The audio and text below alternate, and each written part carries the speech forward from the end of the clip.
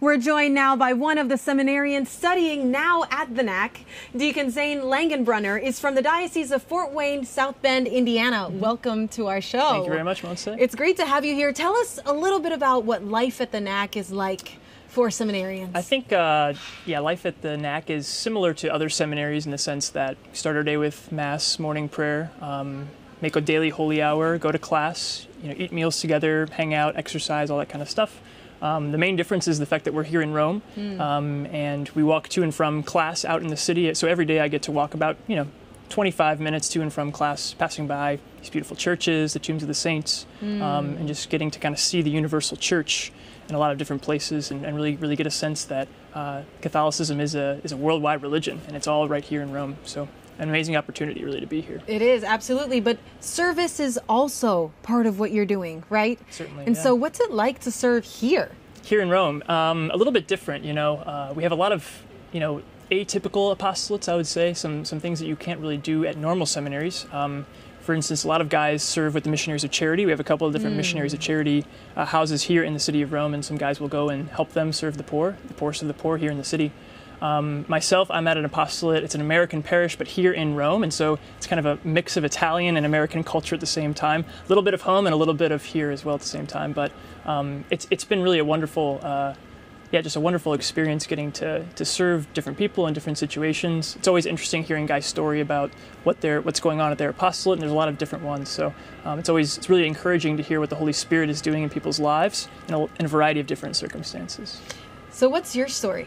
How did you come to really discern that you wanted to dedicate your life to Christ? To being a priest? Yeah. I hadn't really thought about it too much when I was a kid. The more I think about it, the earlier I can see the seeds of my vocation.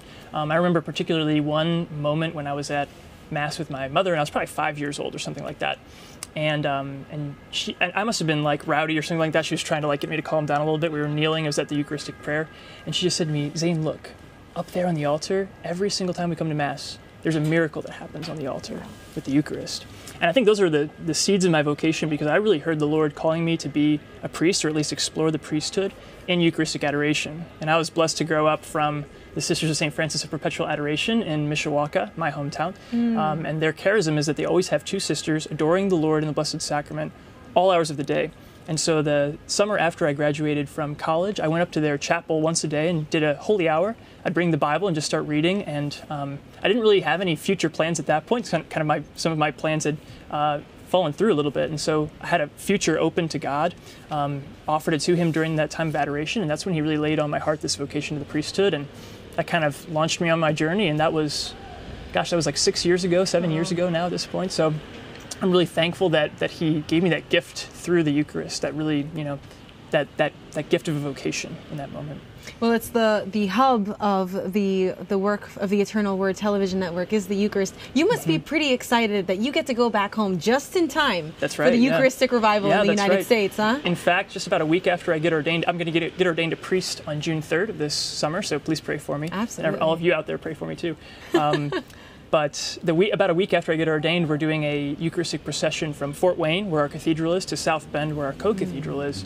And different priests have been asked to volunteer to kind of carry the monstrance during that procession. And so I'll be, about a week after I get ordained, I'll be carrying the Lord in the Blessed Sacrament from one of the cities in our diocese to South Bend. And I couldn't be more excited about that. Now, your mother gave you this gift of formation and instruction and understanding what really happens in the Mass. You get to do something very similar. You're working with children, right? Yeah, that's right. How does that look? What does that look like to be with them in those struggles? Yeah, so I'm teaching a group of 25 students, getting them ready for First Holy Communion. It's coming up in about 3 weeks, so hopefully we're getting them ready. But it's been a really wonderful experience. This is my second year doing that apostolate, and I just remember last year, the day of their First Communion, kind of thinking about all the things we had talked about, and we were just running them through rapid fire questions kind of the week before it happened, and it was just amazing to see they knew the answers. They knew what the bread turns into, what the wine turns into. They knew when Jesus gave us that gift of the Eucharist, who the apostles were, that kind of thing. It was really amazing to kind of see them go from, not too much familiarity about the faith or about the gospel or about the sacraments, certainly, really knowing what's going on when we go to Mass. And I hope that the kids this year have a similar experience as well. But it's been amazing to get to work with them and just to see the faith kind of come alive and that sense of wonder in their eyes when you explain something to them for the first time. I hope that we're kind of planting seeds that will really bear much fruit later in their lives.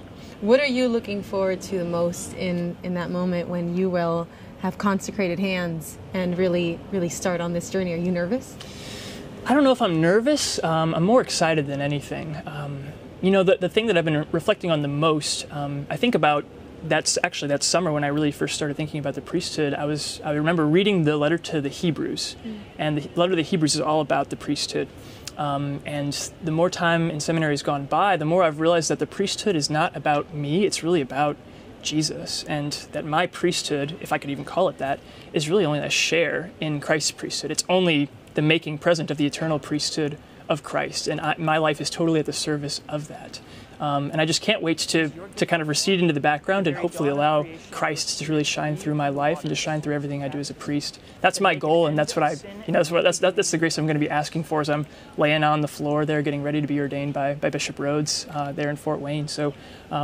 Yeah, just I don't know if I'm nervous, but really just excited more than anything to receive this gift and to hopefully serve the Lord as well as I can. We're praying for you and we're excited for you. Last quick question. Sure. How's your Italian?